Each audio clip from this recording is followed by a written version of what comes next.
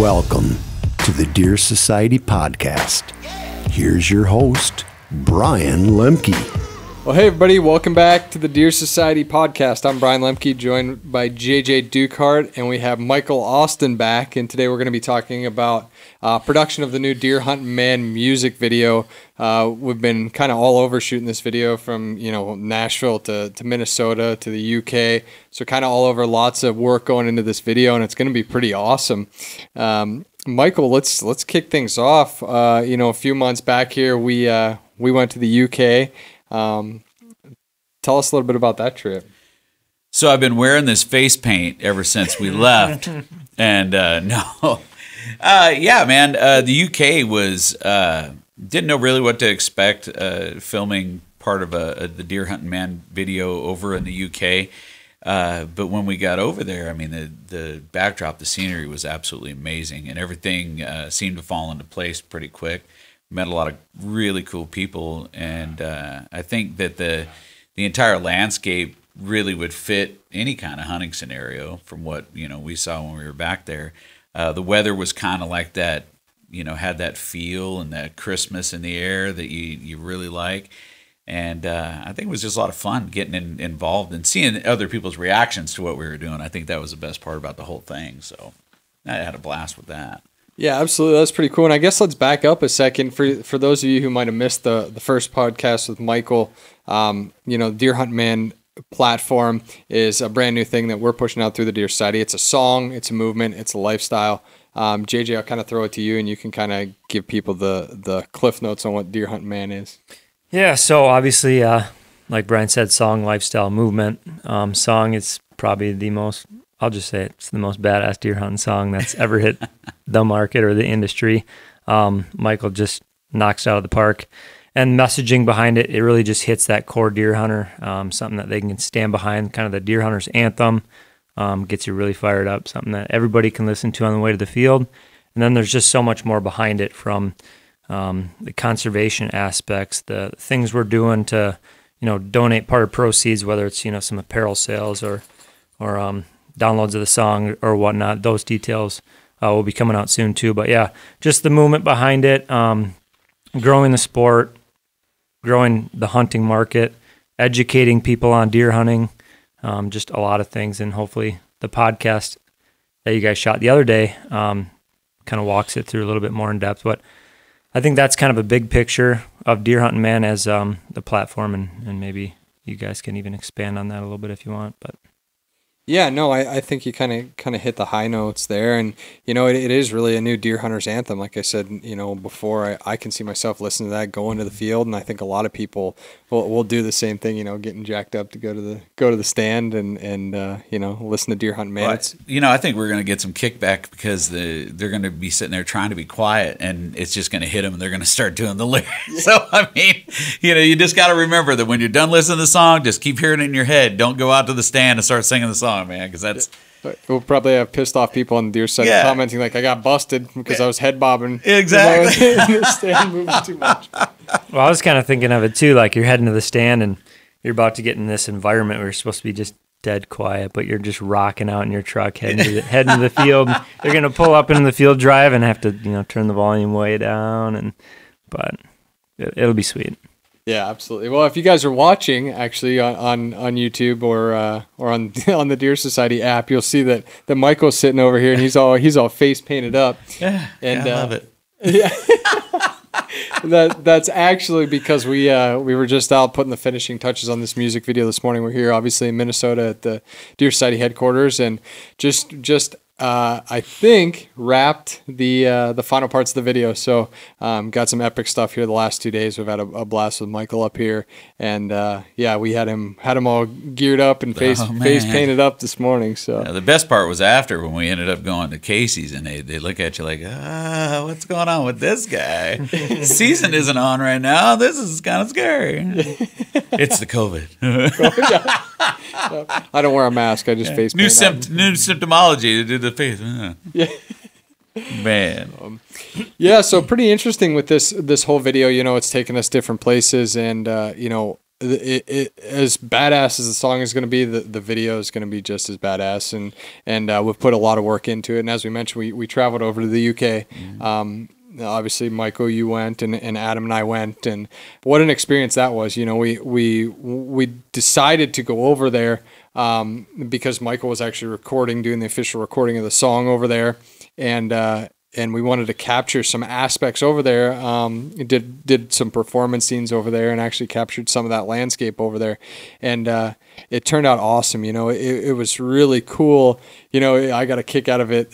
You know, walking down the streets on a little bit of time off when we're filming, and Michael, you're there rocking the Deer Society backwards camo hat. You know, walking down the streets of England. You know, and that's something that you definitely, I wouldn't imagine that they see over there every day, but I think everybody was pretty accepting of it. Oh, Thought absolutely. It was pretty cool. Yeah. A lot of questions, you know, it wasn't we weren't the typical tourist, you know, that go over there and they're like, I mean, we did touristy things. The cathedral we had a great day at the cathedral and going to the castles and stuff, but just, you know, the walking around part, you could tell that we were kind of the different kind of tourists. We actually were there for a purpose, and but we were absorbing everything, you know, whether the traditional English breakfast that we tried at several different locations, or, you know, the fish and chips, because you got to have fish and chips when you're in England.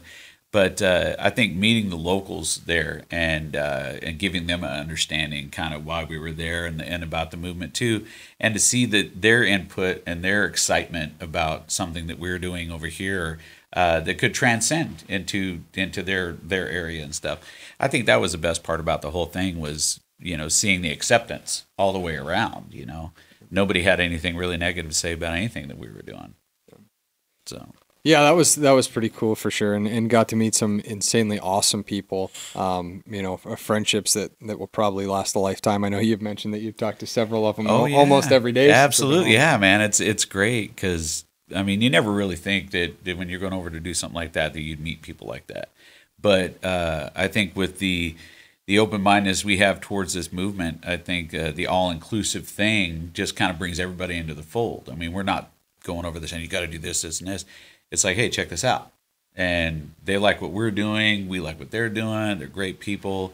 And that's, you know, that's the seeds of, you know, how hopefully society will end up one day, you know, that whole togetherness thing that everybody's missing. We went over to England talking about deer hunting and doing a video, and man, we were accepted with wide open arms. So it's kind of cool to see that, you know. Absolutely. Well, and, you know, I will say for me, one of the coolest things over there, I mean, I obviously love the production part of it and you know, all the shots we captured over there, but one of the coolest things for me was the actual recording of the song and just being able to, so we filmed the recording of the song, you know, Michael, you in there physically recording it, and Mike Krompass kind of going through that process with you, and you'll see some of those shots in the video.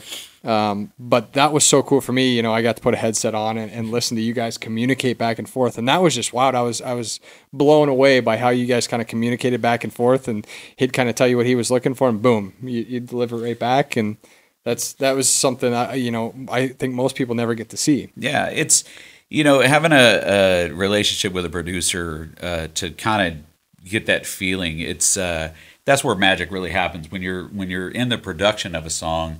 As that producer has to know your limits and where they want to take you, and sometimes they want to push you to the edge of what you can do. So the suggestions are priceless, and you can either be a stubborn artist and keep doing it your way and not listen, or you can open up and see, because producers hear every part of a song. When you're too close to a song, you want to hear it this way, but a producer's going to hear that grand finale, that big part at the end, and this is what the song is going to be. And it's like watching a child being born and growing and being educated. And by the time you got, you know, a full rogue scholar at the end with some of this stuff, or sometimes you got some kid that's not going to do anything, you know. But watching it from the beginning and the development, I think is, even as an artist, is the funnest part for me. Because you start with something, you go, yeah, I kind of like that, and then the next thing you know, you're in love with it, and there it is. And I had a ball doing it, especially over there. It was just unique, you know. Yeah, it absolutely was, and it was cool to see finally hear the mastered version and see kind of the fruits of your labor, if you will. See it all come together when you watch it, kind of come together piece by piece, man. And it sounds awesome. It turned out absolutely wicked.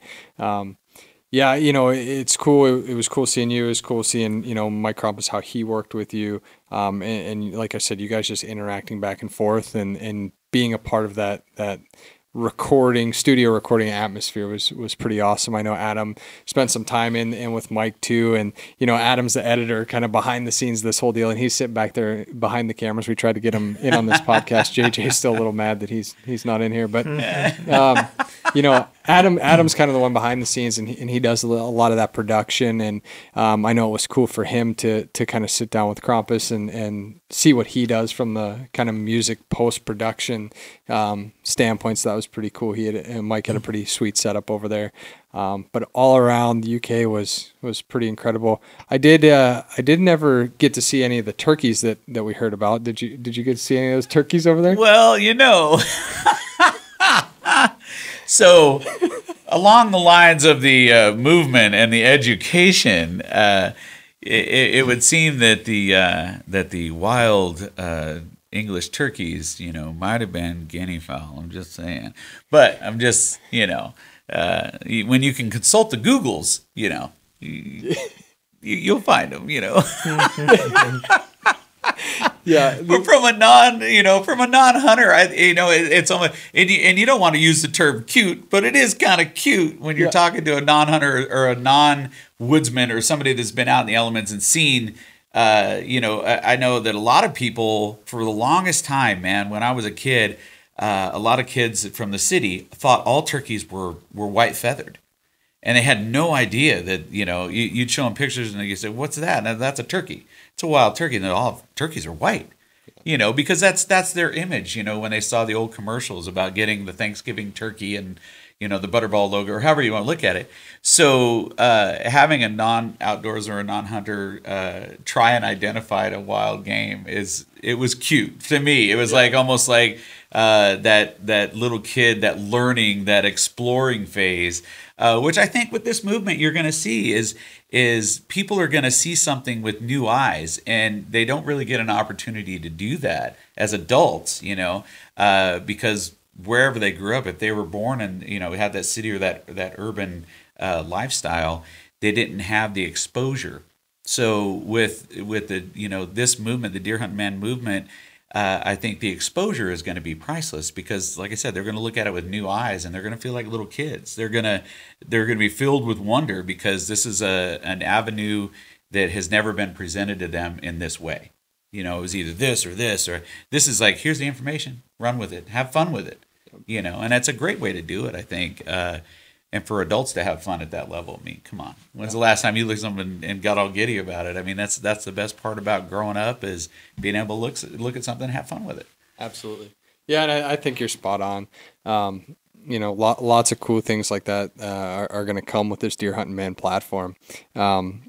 So after the UK kind of got back, evaluated some of the video, put some different things together, and finally, and now that COVID has tamed out or calmed down maybe a little bit after all the social distancing efforts and things like that. I'm still waiting on the murder hornets. Still, I got the shotgun at the ready. I think those things are big as a bird, right? I did see something on Facebook the other day, and somebody had posted. It was a picture of some of the riots, and it was a meme, and it said, "So did we just skip the murder hornets?" Yeah, I feel like we skipped the murder hornets. Yeah, I mean, come on. Yeah, but so now that's kind of not went away, but slowed a little bit, and you're able to do some traveling.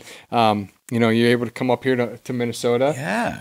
That's been great. You've been here for the last couple of days, and we've had some early mornings. We're actually filming this podcast at about 9 here in the morning. We got a half day's work in already. Yeah.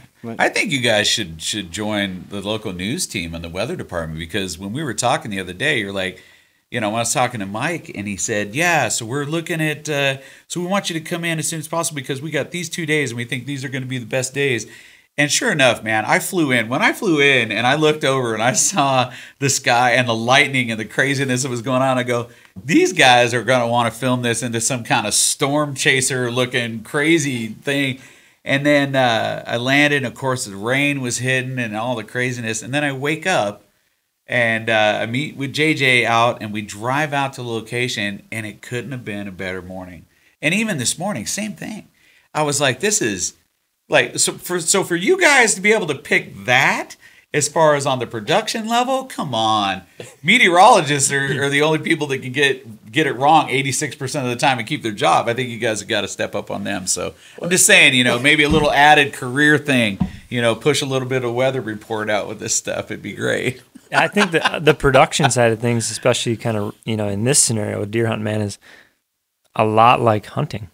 Oh yeah. Well, you're looking at the weather. You're thinking, well, what stand should I sit in? What, where's the sun going to come up? What's this condition? And then for this filming, we're trying to keep it as real to hunting as possible. So we're thinking, when's the sunrise? Brian went out and scouted these locations days before, trying to figure out where the sun came up.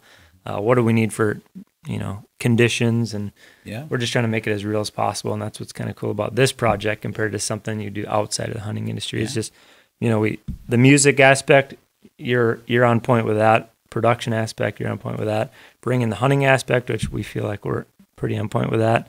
All three things come together, and it's just, I think it's something special. So. Yeah, absolutely. The only thing I think that the setup and the anticipation of doing the video puts you in the mindset to hunt, and we can't hunt right now. And I mean, I'm like, it's like you're a little kid, man. You're getting amped up, and we're going to. It'd be like we're going to IHOP for pancakes. We're going to IHOP for pancakes. And go, we stopped serving pancakes a half hour ago, and you're like, oh, you're a little deflated. Yeah. So that is the only downside to doing the video like this in the out season. But it's preparedness, and as far as being prepared and being on the spot, man, you guys couldn't have done a better job as far as location.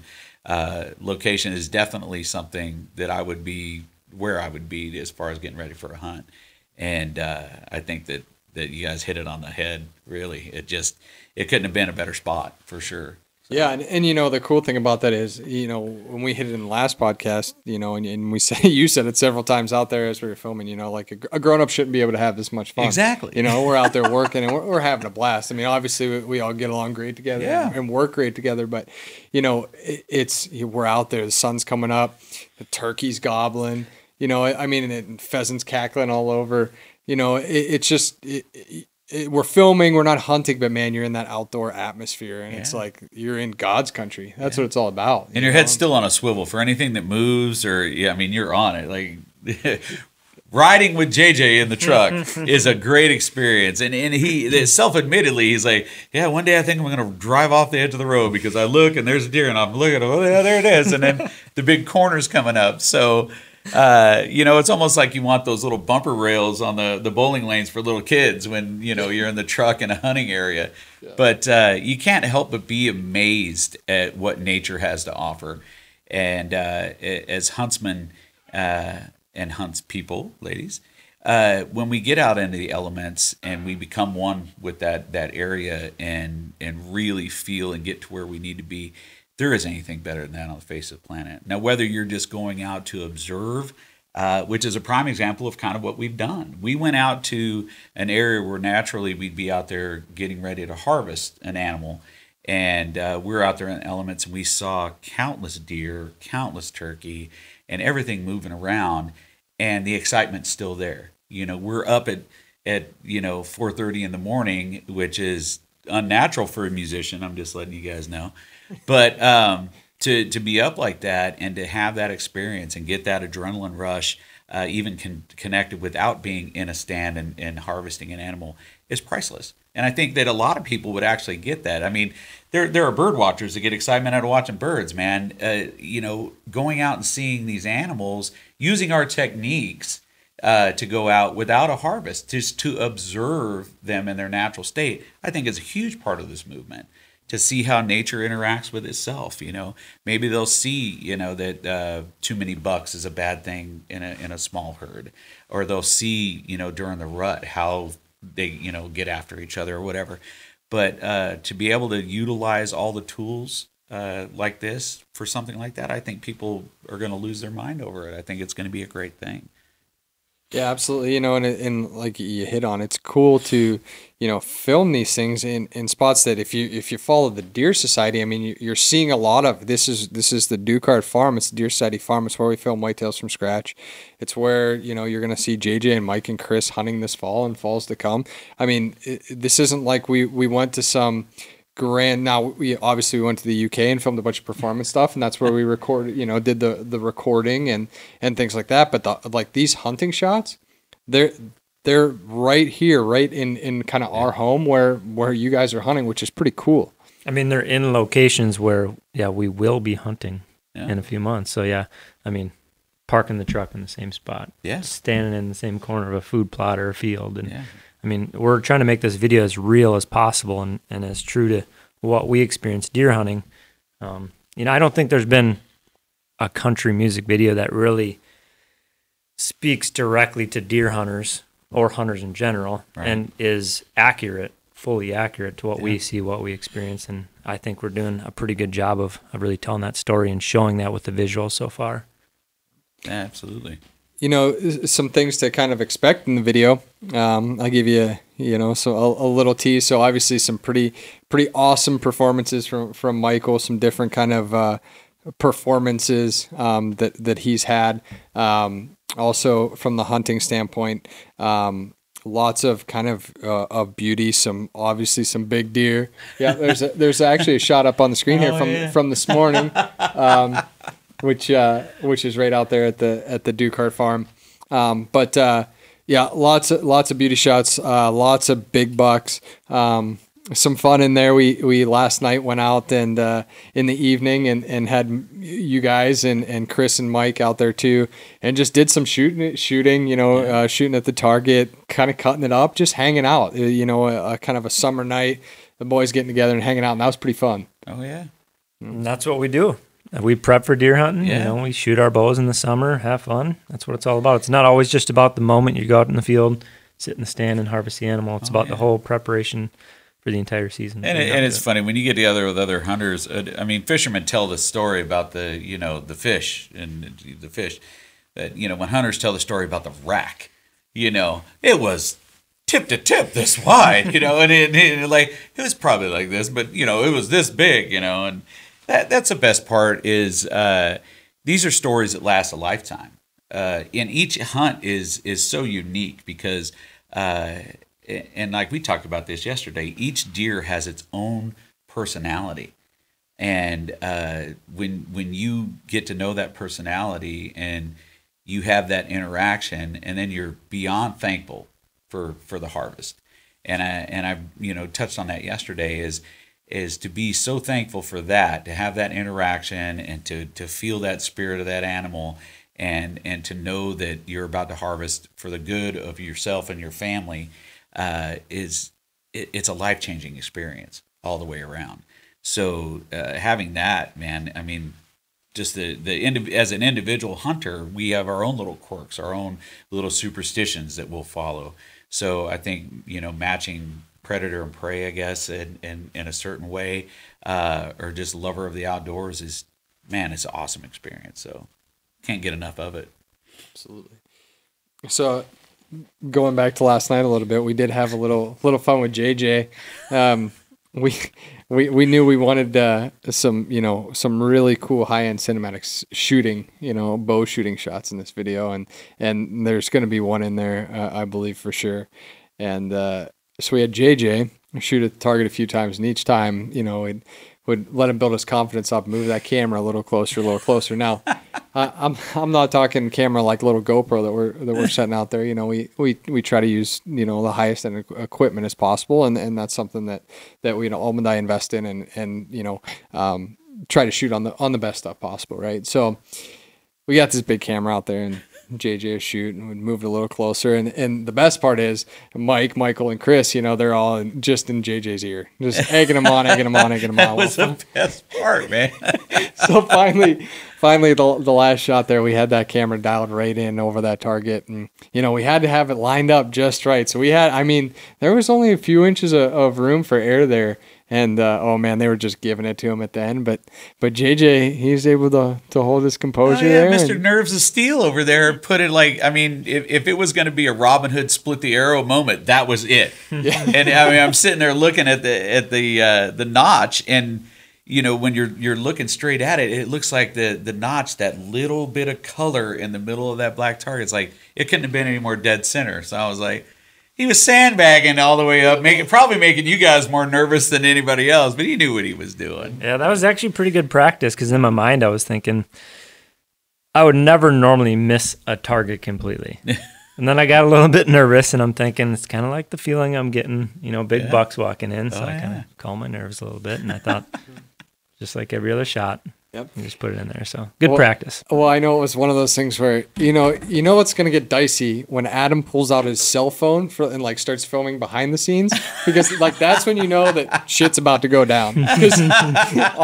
Honestly, it's like, okay, something bad might happen, and I think he thinks in his head, well, if something bad happens, you might as well at least capture it and make it a YouTube hit or something. Oh, right? yeah. Well, he's going to go viral. I think it was your decision, because he was shaking his head like, I think that last shot was good, right? And you're like, one more, a little bit closer. Oh, man. The closer you got to that target, I was like, oh, man. That's what he does every time I fire up that drone, too. We did there's going to be a few pretty cool drone shots in this video, too, and had the drone up and flying this morning. But we fly in some pretty dicey spots, and push the limit there safely, push the limit.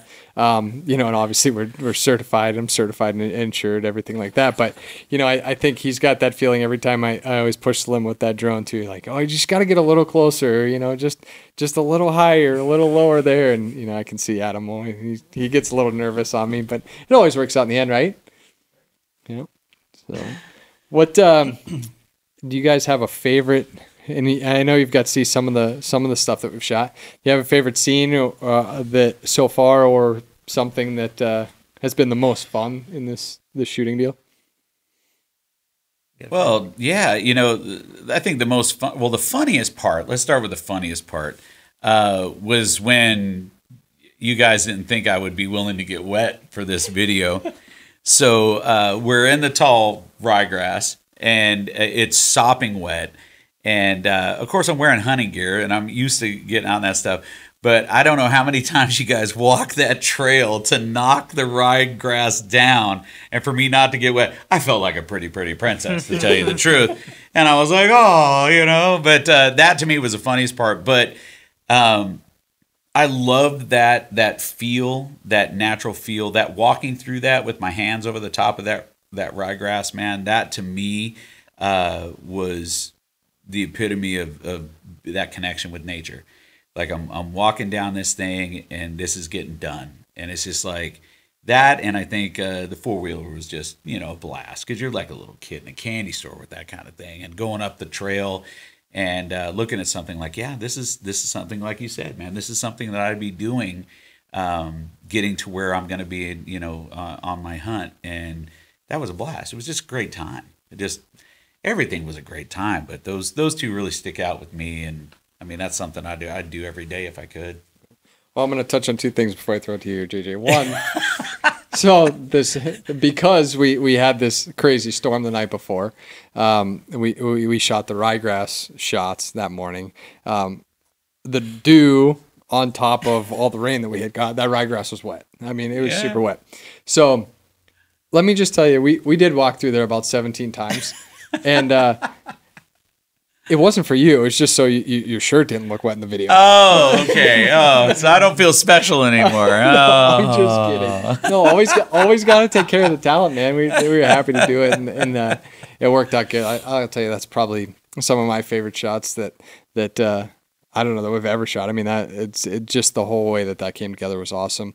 The second thing that I'll say there is, you talk about the feeling you had walked through that ryegrass and your hands kind of brushing along the top of it. There's a line in the song there you know, kind of God's great land. And, you know, we don't have to direct you really at all, you know, when we're shooting these things and he's performing and walking through this ryegrass. And, you know, that was the coolest part, because you did something there that it was just like, this is God's great land, and kind of belted it out there. And it was just so natural. And it was, you could tell you just felt that deep down in your soul. Oh, absolutely, man. And especially with a song like this, the imagery is huge. And that's what I love about, you know, country and Southern rock music is the stories that the songs tell. And this song, you're waking up and you're going deer hunting. If you listen to this and you close your eyes, you can get the imagery. And then the best part about that is when this video hits, you're gonna feel it, and you're gonna literally feel like you've gone on a deer hunt. There's no question in my mind that that's how it's gonna make people feel.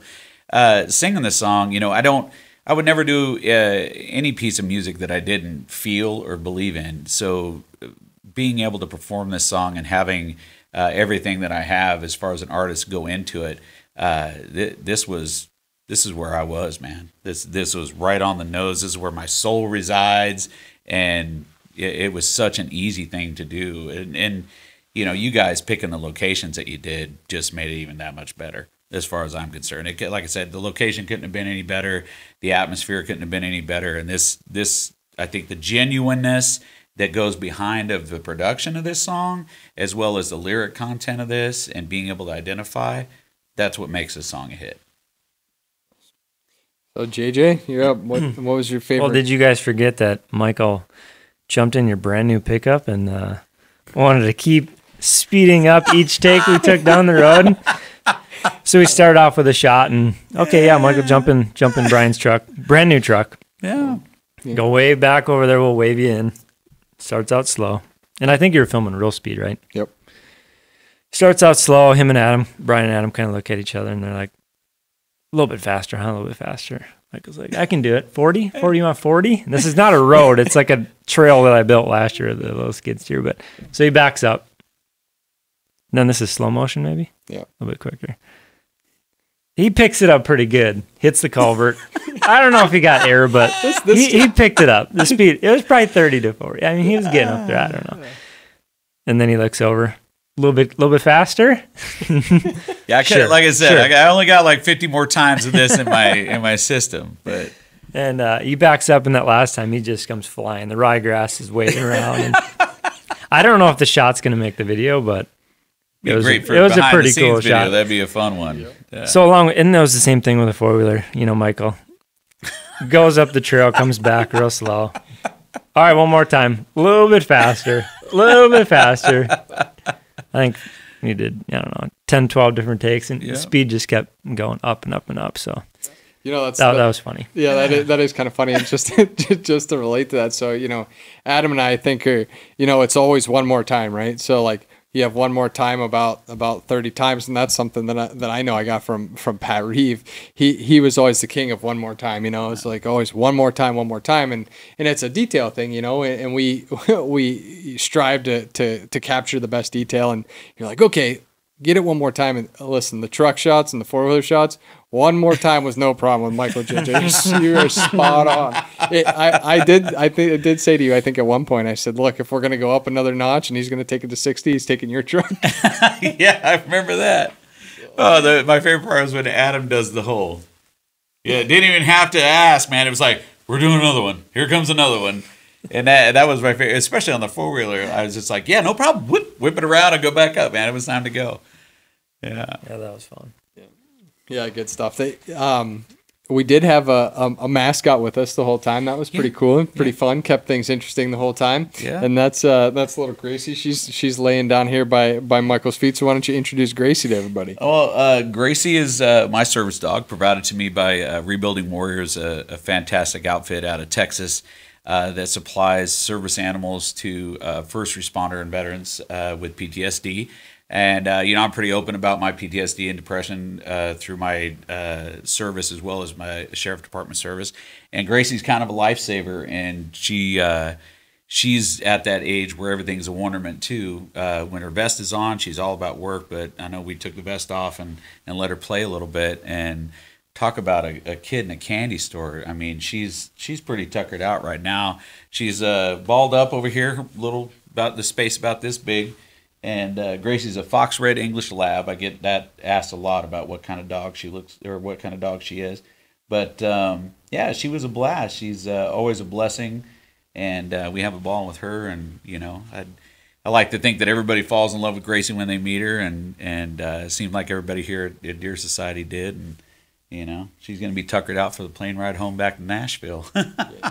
Yeah, absolutely. No, it was cool having her around. JJ gave her one of his biggest sheds to chew on. About a 6-inch shed. we the first day we did do some shots with the shed there and a deer antler, and it was a pretty nice one, right? Where is that one from actually? Oh. We don't tell where our sheds are. Oh man, somewhere in Minnesota, huh? Yeah, gotcha. That was at your spot, right? I've never seen him before. I guess that's why I never picked it up. There you go. No, but we did do a shot with the shed the first day, and Gracie, she was all wound up about that. She wanted to have that shed so bad. Yep. But JJ was keeping that one in his truck and brought her one today, so that was nice of him. Yeah, it was the best present she got all week, that's for sure. That will keep her busy on the plane too. Oh, absolutely. Yeah, she's going to get another hotel bath, that's for sure, though. I bet. Yeah, so I mean, just all around great experience. The whole filming of this thing, a lot of work, a lot of effort put into it. But I think and hope that you guys see, and kind of feel more than even see what this video means to us, and hopefully it means the same to you. The relationship that us deer hunters have with our surroundings and the environment, not just necessarily harvesting an animal. We're all deer hunters. We all love to harvest a deer, and I'm no different. But it's more than that as hunters. It's that experience. It's that connection with the outdoors and what's around you. So hopefully, us deer hunters and, people outside of that can understand and make that connection as well. I think that's kind of the goal of this whole thing, right? Yeah, well, with the education part of it, and what a lot of people don't understand is you'll have a tag, and sometimes you won't harvest. You'll see plenty of animals. You'll see, bucks come in, but when you get to recognize what that animal represents in the herd, as far as when you're thinking conservation or when you're thinking management, you learn. And with this educational process, with the Deer Society and Deer Hunting Man are pushing that education aspect of it, is you're going to be able to identify that. And it's not, like you said, it's not always about a harvest. It's about what's best for the herd, what's best for the animal. So I think that part of the education, even with older hunters that for a long time couldn't identify, what status that certain buck or that doe had within that, because you want to manage your herd properly.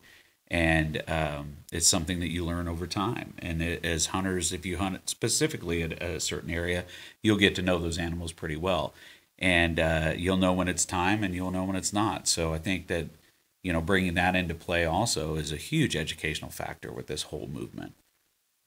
Yeah, with the whole management and conservation piece, it's not something you look at just, this tag, this season. You got to look ahead. And how many does do you have walking around? How many bucks? What does next year look like? Do we want to save these, yearling fawns, yearling bucks? You can't just go out there, shoot everything you see because you think it's just a renewable resource and they just big bucks pop up and they're there. So it's, there's the education part. There's just that thought process, and there's the management piece that's sometimes even more fun than just the harvest. Oh, how many times have you looked at a buck and say, man, I'd love, he's a beautiful buck, but then you realize he's the strongest, and you want him to create, the next generation. So that's a thing in your soul, man, that says, you know what, this is a builder of the next generation of these strong animals in this area, and for them to succeed and for them to be fruitful, you got to let it go. And that's, and that's a hard thing, I think, for a hunter. Sometimes pride gets involved. But when you learn to let that go and realize that it's for the betterment of the animal and really for yourself, man, because when you come to that realization on that nature level and you look at it that way, man, it makes you, it even feel that much better. Absolutely. not to switch gears here. I was just looking at Adam, and I can't help but bring this up. And it was back when we were over in the UK. And as you all probably know, that the roads are, cars drive on the opposite side of the road in the UK. I'm so proud of you didn't say wrong side. Yeah, because they get upset when you say, you guys are driving on the wrong side of the road. It's not the wrong side over here. So we, as this trip is coming and we're doing research, and Adam's like, so are we just going to get some kind of taxi over there? We're going to drive, and we looked at rental cars and different things, and we came to the conclusion that we were going to get a rental car, and Adam started doing research about how to drive on the other side of the road on Google and YouTube. Well, let me tell you, there's certain things that you just shouldn't Google, right? Well, an American driving in England is one of them.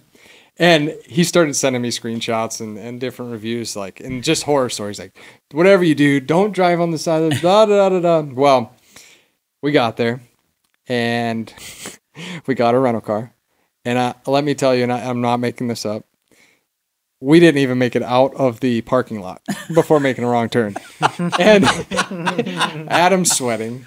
I thankfully, and I will have to post this someday somewhere, but I thankfully am trying to give him navigation on my phone or on his phone, thankfully for Google Maps over there, because if you didn't have Google Maps over there, there's no way that you would ever find your way around, you being from here, because the roundabouts, I remember the first roundabout sign, it looks like a cactus of some sort. Like, there's not 4 exits, there's about 7 off these roundabouts and going the wrong way.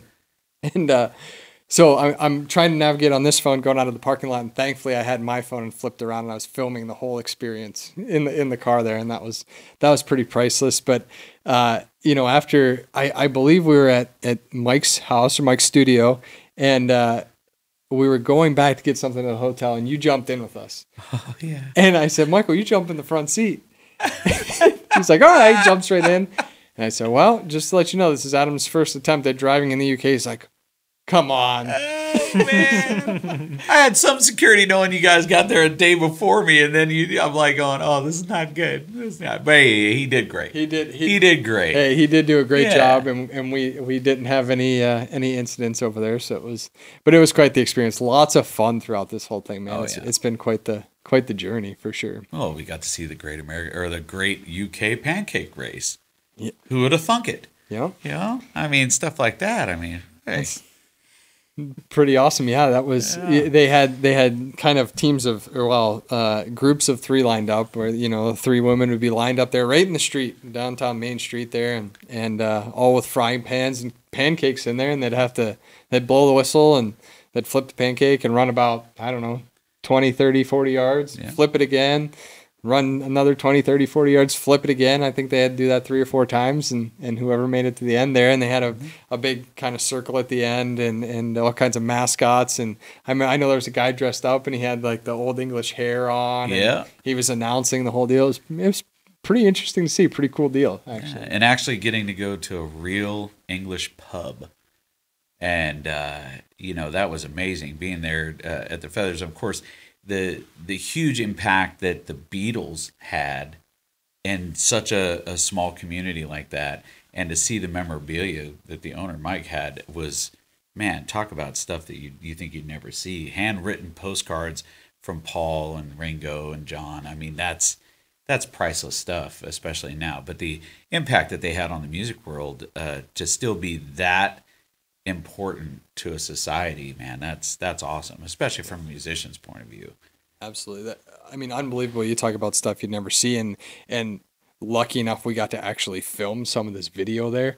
I mean, that's historical. It gives me chills a little bit. And the owner Mike there, he's got this big safe, and that's where he kept these postcards and some of this the most special Beatles memorabilia that he had. Pretty unreal to see some of that. And to trust us Yanks with it. Well, guys, look forward to the Deer Hunting Man video coming soon. It's going to be epic. It's going to be released here before you know it. Can't wait for you to see it. I know you're going to love it. I hope you love it as much as we do. We're excited about the whole platform, the whole movement. We've had an absolute blast working with you, Michael. Can't wait to do more in the future. thanks for listening. If you're watching on YouTube, make sure you subscribe or go download the free Deer Society app. You're going to be able to follow all things Deer Hunting Man there. Video, song, platform, get your apparel. Everything's going to be right there, and it's free. So definitely check that out. Check out Michael Austin, and look for more from all of us. And thanks for listening. Thanks, guys. Oh, it was a pleasure, man.